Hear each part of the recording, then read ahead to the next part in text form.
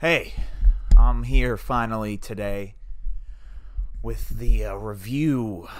I'm reviewing my painting, Is Over the Rainbow. I got it here. This is not super visible, but don't worry, we have the power of post-production technology. Remember to do the things. Sub and scribe. So I want to start off this one by reading the description. I got a printout here. So here's the description. It's like that'd be an overview, and then we'll get into the details. This was the first painting I completed upon moving to Redacted. The bedsheet was gifted to me by my friend Chris, who is a phenomenal artist herself.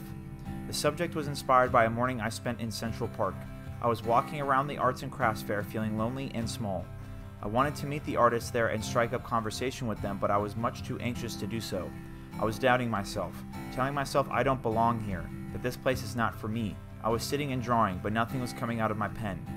Sometime after that day, I visited the Redacted art gallery and was heavily inspired by the paintings that were on display. Giant, colorful, intricate, and captivating. I thought about the bedsheet. I thought about finally starting a new painting. This is the result. The main figure sits beneath a tree alone. He has scars on his face and plants growing out of his head. This symbolizes the pain and trauma I have endured in my life, and the primary way in which I have coped with it, creating beauty through artwork. There is no celebration or fanfare for this healthy coping mechanism. There is no reason to be alerted by it. There is no screaming, no inflicting pain, just quiet work. The figure clutches onto his legs and stares through space and time into a void, a deep void that takes over roughly a fourth of the canvas. Within the void are reminders of love and beauty, flowers symbolizing the love I have for my partner, and the words "is over the rainbow." This particular cover of the song Over the Rainbow has significant meaning for me. Israel Kamakawiwo'ole was an artist that triumphed in his craft despite any and all difficulties that were laid upon him. His final live performance at the 1996 Na Hoko Hana Hono Awards moved me unlike any live musical performance I've heard. Closely rivaled by Elvis's performance of Unchained Melody in Ann Arbor, Michigan, when he was in the last few months of his life. The theme of artists who struggle tremendously with their personal demons, yet still create beauty and put their entire soul into their work, is deeply personal to me. To me, it is the closest thing to a miracle that a person can do, in the face of darkness and despair, to reach in and pull out something beautiful and otherworldly. Now that is magic. There is nothing more impressive to me than that. That's why I put so much feeling and thought into my paintings. So yeah, that was the overview. I wrote that description for it, for the art show I mentioned in the last video.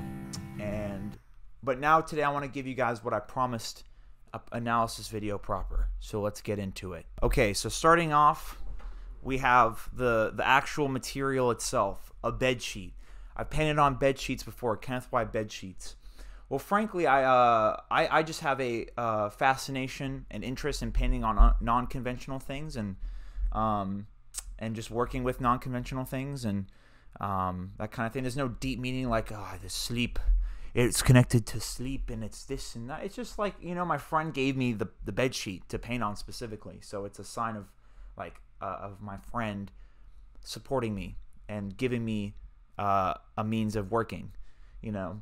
So then I painted the figure, and as I mentioned in the thing, you can see, you know, scars on their face and plants growing out, and you can see there's three eyes.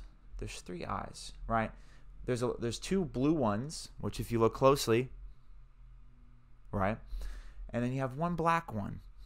Now that could be either a eye hole or an additional eye. You know, like a darkness, seeing into the darkness, not looking in the light kind of thing.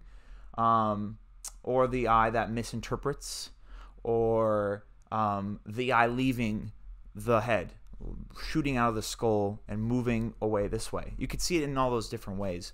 But I think primarily what it makes most sense to me is the way I draw eyes is sometimes I'll have one floating off the side like that. So it makes more sense that this is a third eye. You know, this is an additional eye that is, you know, seeing things that aren't quite there, you know, interpreting things the way they aren't, you know, and that could be the cycle of depression, the voice of depression and anxiety mixed together, making me doubt myself, that can make one person doubt themselves, and kind of match the blue and the black matches the void, right? Like what's being seen, what's being focused on. And it's this deep feeling of darkness, but also of just sadness. And also, but like interspersed is all these flowers, which again I mentioned is representative of a deep romantic love for another person, right? And then there's the one glaring reminder of why I do what I do, and it's to get my soul, to get my spirit out, to get myself out, to get things that I need to pull out, and things I need to confront, out, and to share with the world or share with whomever will listen, and that it will be cathartic for them, or that they'll feel seen and heard through what I do and what I make. And yeah, so there's that going on. There's the eyes and, the scars. Again, that's trauma, and the plants are my ideas and thoughts, but also like the ideas and thoughts are there. They're kind of just growing or just kind of breathing, and they're not necessarily being harvested or cultivated quite yet at this time. It's just kind of happening. And you can see that there's some overlap here, like this tree in the background kind of overlaps this tree, and then this tree just kind of has this strange lighting, especially when it's like kind of just right next to the void here. And then you have like the sunset color sky, and it's all sort of, and like you still have the blue in there, and then the sun. It's also supposed to be a bit surreal. It's supposed to be kind of wonky. It's supposed to be kind of like you're not quite seeing what's around you. You're pulling and interpreting it in a different way. That you're, kind of, mystifying the environment around you. You're overcomplicating it, Okay, and then so there's that going on, and then the figure is sitting down under this tree, and there's just one flower growing between their legs, and if we get a zoom in on that flower, we can see that it is a very chaotic cluster of colors, and it's exciting, and it's hot, it's dynamic, it is interesting, it's right there. So you could say, oh, maybe he's looking at it, or is he just too focused on the void to even register this really beautiful thing right in front of him, And also, there's just like the lines that kind of feel like scaffolding or a skeletal kind of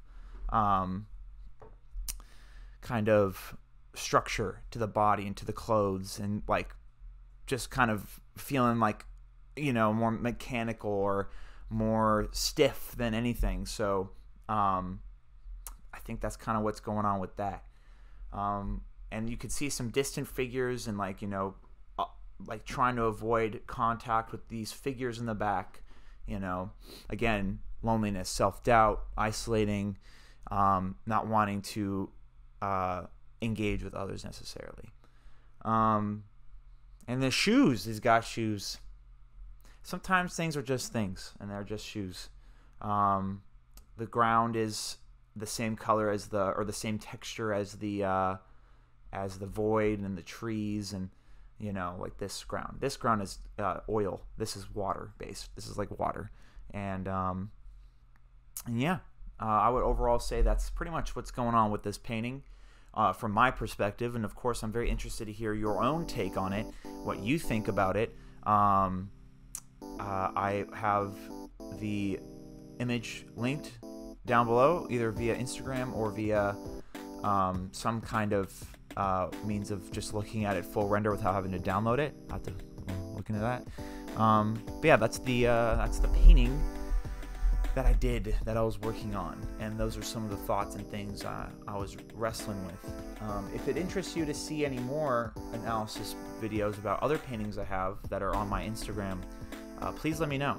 And hopefully I'll get a website going back up soon, because my old portfolio was shut down because of my expired Adobe license. So I'll have to figure out a different means of uploading my work into my own personal website. Do all the things: subscribe, like, comment, whatever, just do those things, whatever, if you feel like it. Thank you so much for watching. Thank you for subscribing. Thank you for supporting. Thank you for everything. Y'all the best. We'll talk more art soon. Peace out.